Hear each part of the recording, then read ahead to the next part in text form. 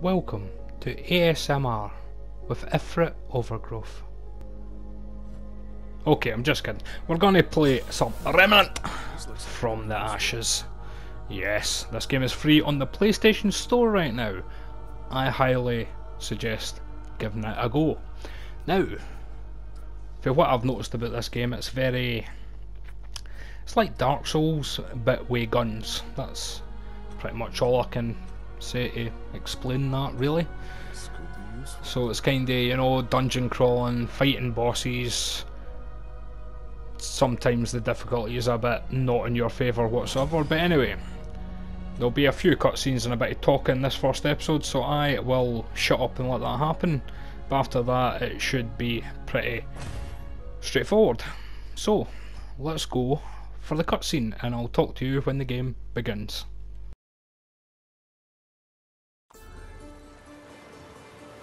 What can we do when our last hope fails? That you must discover. Our last hope sailed this sea before you, in search of an end to the beasts that have hunted us for generations. An end was found, or so we thought, when the dragon rose into the sky like a phoenix, blazing in flames of agony. But our hero never came home. Only the storm, the beasts, the unshakable dread that something had twisted and turned. Your journey will not be easy. Storm swirls round the dragon's tower like a shroud. The dragon may be dead, but in its ashes, I fear something else has awoken. You will fight for every step. You must reach the tower, learn what became of our warrior, face what lurks within.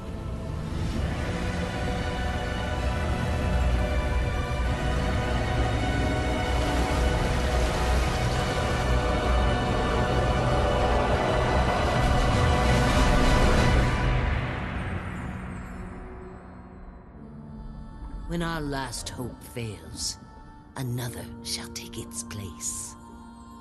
So long as we have breath.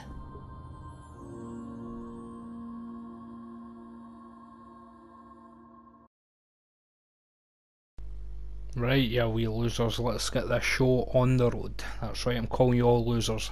Deal with it. Here we go then.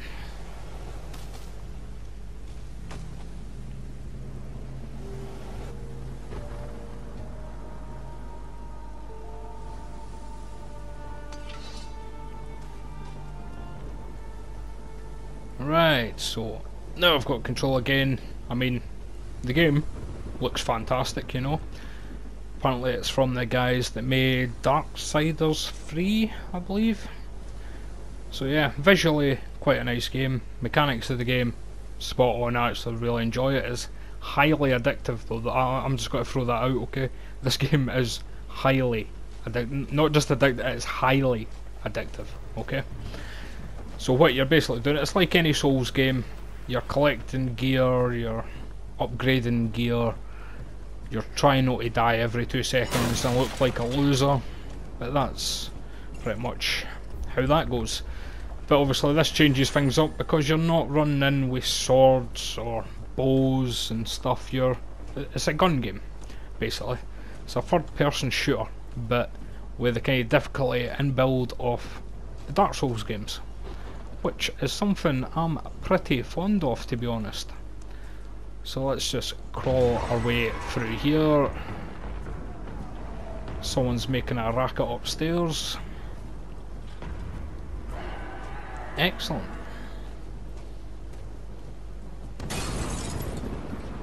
Right, here we go then. Start slapping you about with my sword, why not?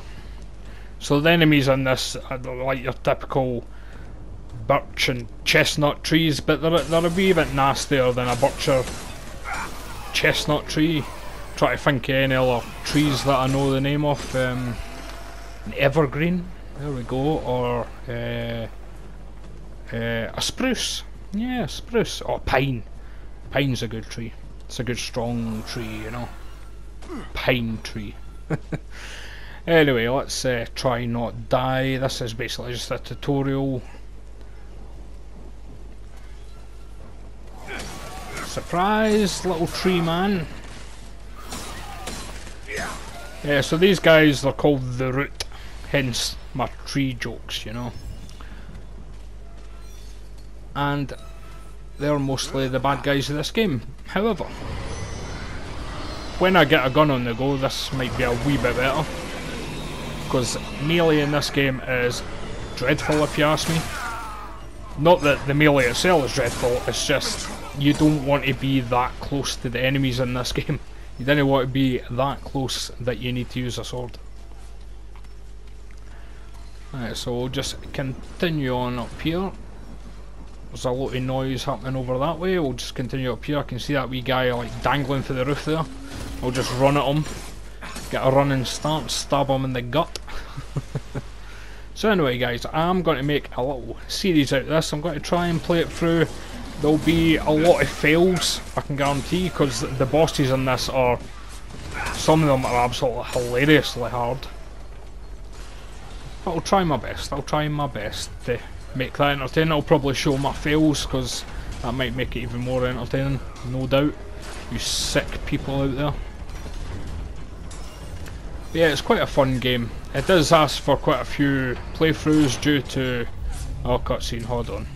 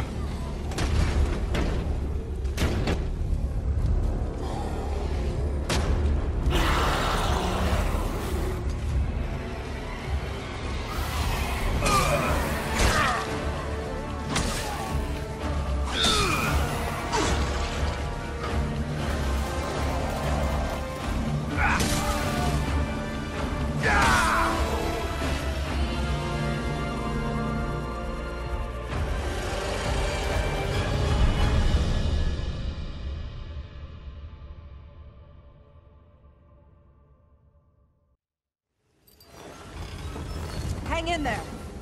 Hurry up, You're gonna be Ellen! okay. We got company! Move!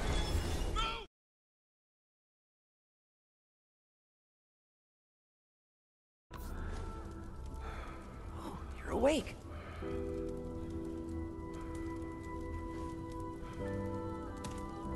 Hi there. Whoa, take it slow. You got hurt real bad. You don't want to start bleeding again, do you? I'm Wallace. I wanted to see you. I asked the commander if I could. Oh, Commander Ford and Mr. Riegler found you outside. They brought you here. But they said Mark wasn't coming back. But never mind. The commander said you should come see her when you woke up. She's in the room down the hall. She'll find a place for you. Everyone's got a place. I'll see you later. So like I was saying guys, it does call for a couple of playthroughs because there is, I suppose to a degree, a randomisation on this game, as the bosses you face might not be the bosses someone else faces in their game, because there is quite a few. Anyway, there's got to be another cutscene, I'll shut up again.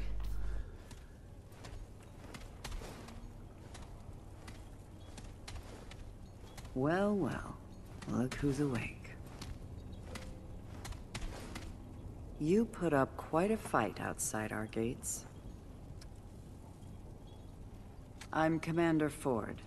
This is my base, and you, friend, are an unexpected guest. It's my job to know the kind of people I bring into Ward 13. We haven't seen a living soul on that shore for weeks. You will tell me why you were really out there. Or, no one has been in that tower in a very long time. But you've got no chance of getting there in this storm. Truth is, the ward has been cut off. We had to block the gates after we dragged you in. The root are everywhere. But now that you're here, I have an idea. I'll tell you what. You want to leave? You'll have to do something for us first. First, we need power. That storm knocked out our reactor recently. With enough power, we might be able to activate another way out of here. The reactor is on the lower basement level. There's a stairwell that leads down to it. Get it running, then come back here. Nothing around here is easy. Watch your back. We already lost a man down there a few days ago. I suspect the Root have found a way in. Go check in with Riggs about your blade. I don't imagine your fists will do much against the Root. You do this for us, and I'll make sure you get out of here.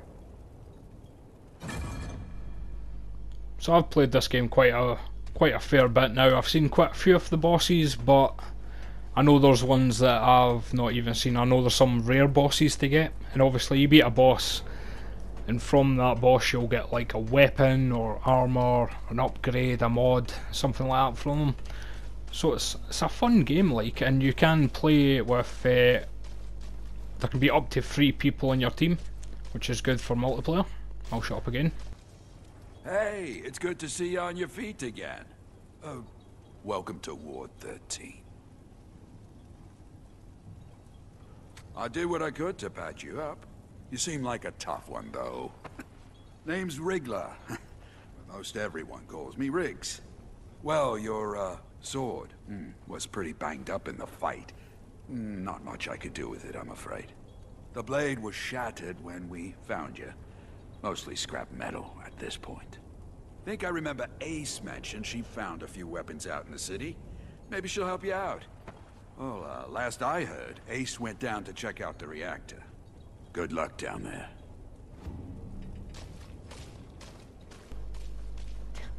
You lost? Yeah, so as I was saying, you can play up to 3 players. That does make the world harder though. I'm just going to throw that out there. If you've got 3 players, the enemies will be tougher.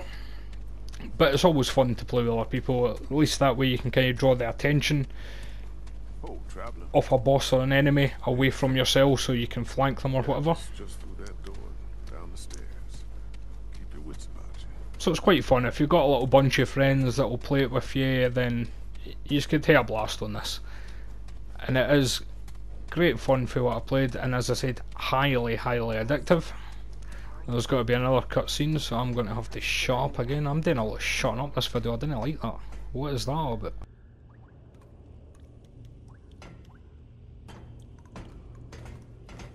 What? Where the hell did you come from? You nearly scared the life out of me. No one else wandering around down here. You're not from around here, are you? Name's Ace. Ace Cotterill? You? That right? Well, you found it. Starting that relic could mean trouble, though. So, you ever start a reactor? Well, it makes a lot of noise, for starters. Lucky for you, just the press of a button on the terminal above us. Would have done it myself, but without knowing what might come sniffing around. With the two of us, though, maybe we got a chance. Okay, so I have an idea. You go upstairs and start the reactor. I'll help you kill whatever comes our way. You probably need a weapon, huh? Let's see if I can find you something. Right, so now I get to pick my kind of starting character, if you will. Now, the hunter, that's your ranged character. The middle one, the ex-cultist, that is your kind of medium range character. And on the far right, I can't bloody speak, man. What is this? This is your scrapper. He's the one that gets up into your face and stuff, which I do not recommend for this game. I would recommend either taking the ex-cultist or the hunter. Now, I will play a hunter due to I like the rifle the hunter comes with, but to be fair, it doesn't matter which of these three you pick, because you can build yourself into whatever kind of build you really want. So this is just a start gun thing. Get up there and start the reactor. Okay, we're going to go start this reactor and then we're going to get to shoot some folk. But as you see here, we have a repeater pistol and we have a, what's it called? The hunting rifle. The hunting rifle I quite like. Until I can get my sniper rifle, I quite like the hunting rifle. Because I've always been a rifleman. If you know this about me, anyone that's played Call of Duty with me or whatever, I like my rifles. Right, so let's get this started. And then we're going to get attacked by the birch trees, the chestnut trees, and the spruces are coming out to play. I'm going to have to look up some more names of trees. There we go. Look at that. It's a thingy beauty. The hunting rifle. 10 shots to a clip. It can fire pretty quickly. It's a nice little gun. So in this game, the most important kind of things are watching your bullets, watching your positioning, and knowing when to dodge. Because you have to kind of learn attack patterns in this game. Kind of like the Dark Souls games, that when it comes to a boss you have to learn how they fight. Otherwise you're going to have a bit of a hard time against them. Because sometimes you can't just stand there and lay bullets into them, because a lot of them are built for you not to be able to do that, basically. Which is pretty awesome, not gonna lie. And one thing I have noticed about this game is the enemy AI actually seems very clever. As you'll see as we're going through it, a lot of the time they don't just kind of come at you in a straight line that you'd expect. They'll try and sneak around, they'll hide behind things, they'll try and get behind you to flank you. Which is quite clever for a game that every time you get hit it takes a big chunk of your health bar, so you have to be very careful not to get hit too much in this. Hence why I don't think running up and doing this, the melee attacks, is a good idea. Because that's put you far too close into their face for retaliation, and you're taking your sights off enemies that might be nearby that can attack from range. And I'm starting to do that voice, you know, that informative voice, the one I'm trying to tell you information. Don't really know why I'm doing that voice. It's not a good look on me, it's not how I speak, yeah. I'm usually like, oh, look at that wee fire guy, haha, that's awesome mate, wee fireman. Oh, I'll shut up again.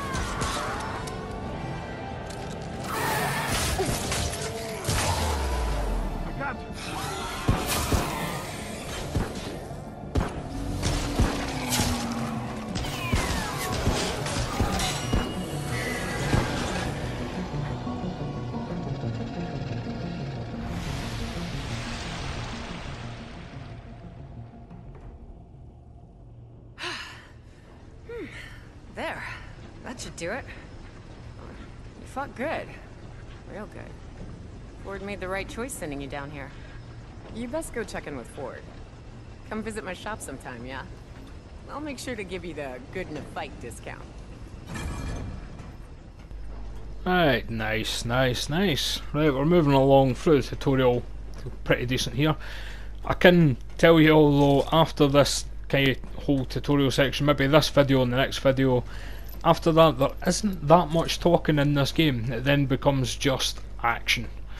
Just bosses and me trying my hardest not to die, no doubt. Quite interested to see what bosses I get on this playthrough. I'm doing that voice again, aren't I? I'll shut up again. Thank God for that.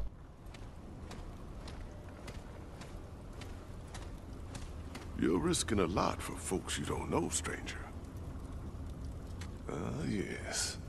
You're trying to get yourself to that little island, yeah? Word moves fast when there ain't many words left around here. Listen, friend, I know you don't know me from a can of paint, but I want to help. You got a feeling of destiny about you. You're gonna save the world, ain't you? That's the spirit. Here, I want you to have this. Not many people can keep their spirits out there in the world. An old friend told me this little bauble could keep even death at bay. At least for a while. And if you're looking to buy other treasures for your travels, come see me. Ace has got her own space over there. Between us, we got all sorts of treasures. With that stone there, free of charge. Take good care of it. Oh, one more thing. Ellen, Commander Ford, she knows more about that island than she lets on. Ask her about the founder of Ward 13. She'll get you on your path. Good to see a new face around here.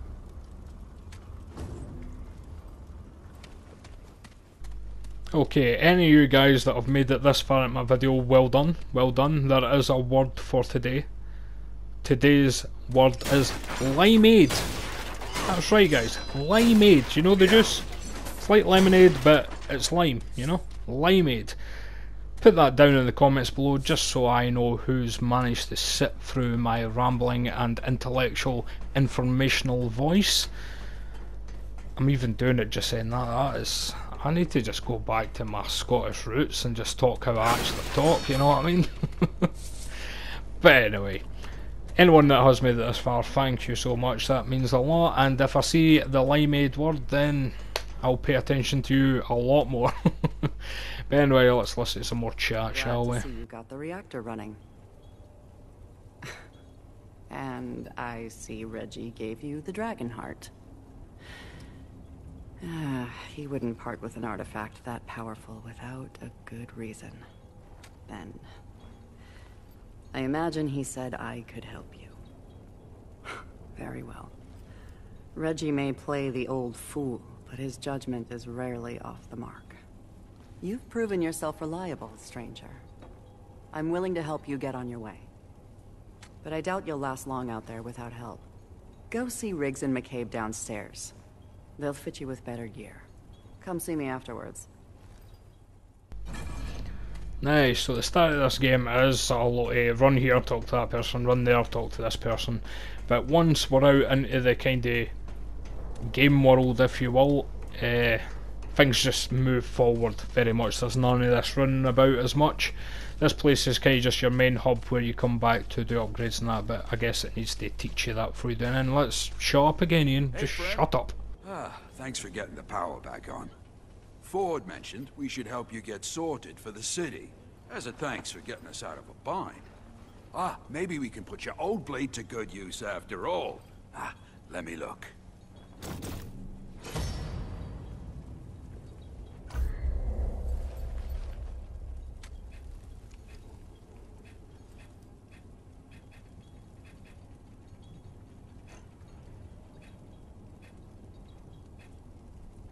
No worries. Take your time.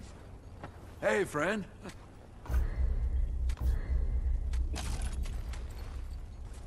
All right. Hey, now, that's better. Oh, and, take this. It's not the strongest stuff, but more protection than what you've got. There you go. A bit sturdier. Every little bit counts out there.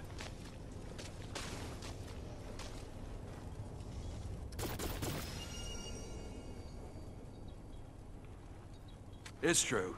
We don't have much, but you did right by us. Best we do right by you. If you need any weapon upgrades in the future, come see me. McCabe over there will help you out with the augments for your gear. But, stick to business talk. You know, she's not much for chat beyond her work.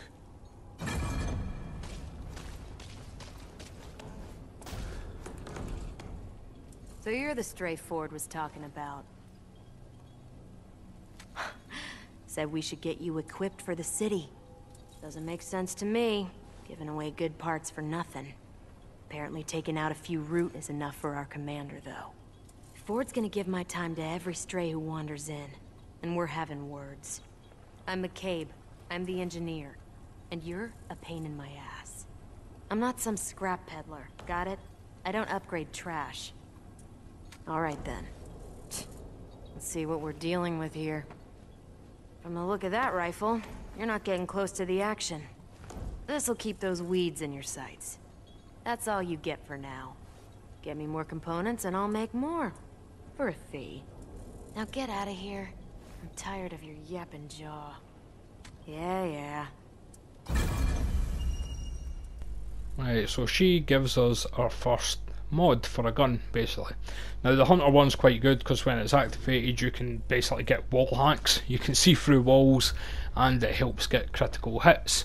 So I don't actually want that on my pistol. I would rather that be on my rifle, because critical with the rifle damage is pretty sweet, mate. It's pretty sweet, mate. It's absolutely spot on, limeade type sweet, you know what I'm saying? But anyway guys, that'll do for this video. We'll finish off the tutorial in the next one, and I'll also do a little secret bit, I suppose, how to get the submachine gun before going out into the real world. So we'll do that in the next one, and then we'll see where this game takes us. Hopefully you enjoy this game.